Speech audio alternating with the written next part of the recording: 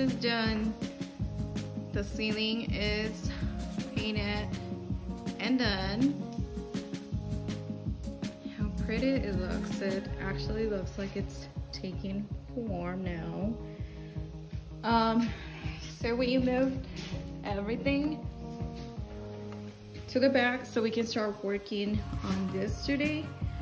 So on the next update, you will see this done, hopefully. Let me show you.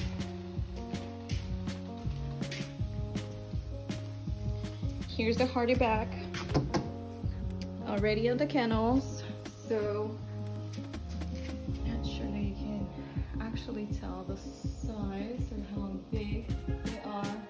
Well, all of them have the hardy back except for that part, because we are waiting for the doors to be done in order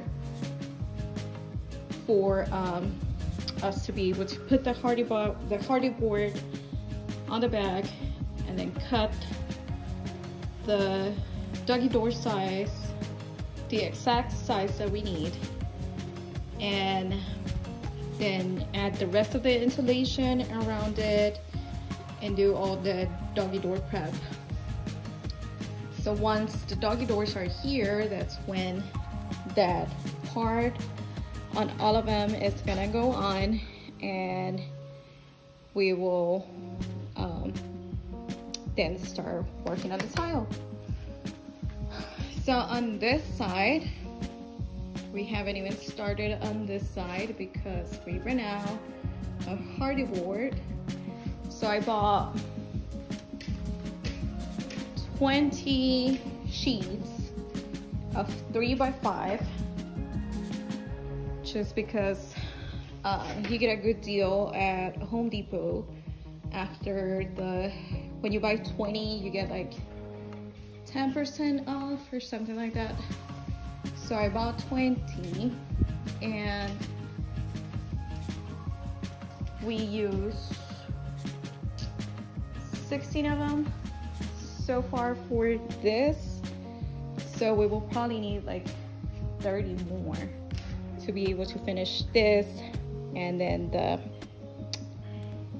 the back of the kennels, each of the separate kennels. Shower, it's already taking form.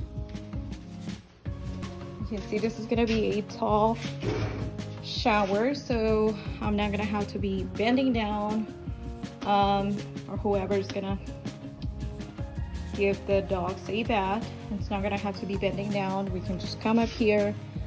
The water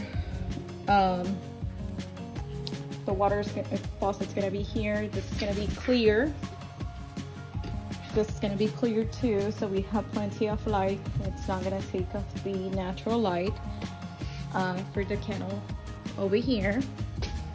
And then at the bottom, it's gonna have some steps to where the dogs can come up here without anyone having to carry them and put them on there.